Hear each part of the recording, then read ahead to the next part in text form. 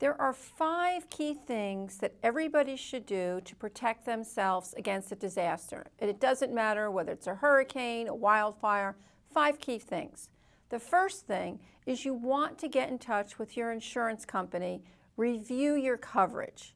Make sure that you understand what disasters are covered and what disasters are not. Generally speaking, you're going to be covered for things like wind, but you're not going to be covered for a flood or an earthquake. For flooding and earthquake, you need to get separate insurance. You can get flood insurance from the National Flood Insurance Program and from a few private insurance companies. And earthquake, you can get earthquake coverage either from private insurance or in California from the California Earthquake Authority. The third thing you want to do is to make sure that you have enough insurance. You basically need to make sure that you have enough insurance to rebuild your home, rebuy your personal possessions, and that you have enough coverage for additional living expenses. You want to make sure that you understand your deductible. There are different types of deductible. Everybody has something called a dollar deductible, or at least most people have a dollar deductible. That's $500 to $1,000. But you can also have a deductible that's expressed as a percentage for different types of catastrophes.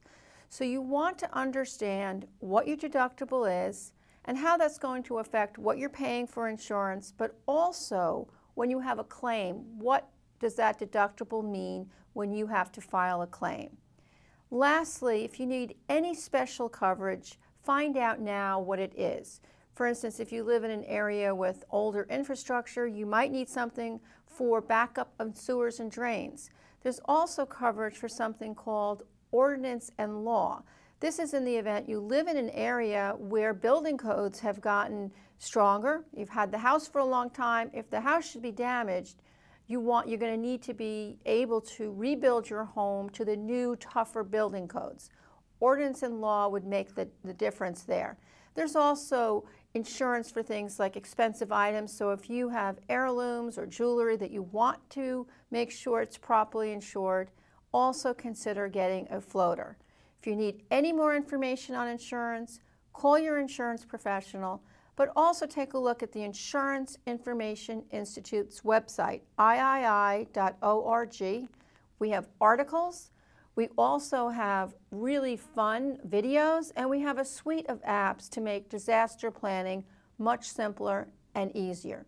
That's iii.org.